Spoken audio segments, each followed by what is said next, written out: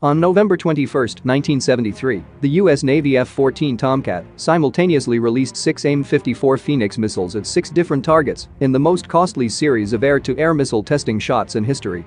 The F-14 Tomcat flew from Point Mugu that afternoon, carrying 6 Aim-54 Phoenix missiles. The crew has to fire 6 missiles at 6 separate targets at the same time. The F-14's 6 missiles were released over the course of 38 seconds once the aircraft had reached an altitude of 25,000 feet. 3 QT-33s, the drone variant of the previous jet trainer, 2 BQM-34As, and 1 BQM-34E served as targets for the Aim-54s. Tomcat's fire control system guided the swarm of missiles through the air, and 4 bomber simulators were destroyed in a single hit. When the flight control unit on the 5th drone failed, the Phoenix radar lost its lock, and the last Aim-54 failed to hit the last QT-33. The F-14 Tomcat and the Aim-54 Phoenix missiles were both proven to be ready for deployment after the 6-on-6 missile shot.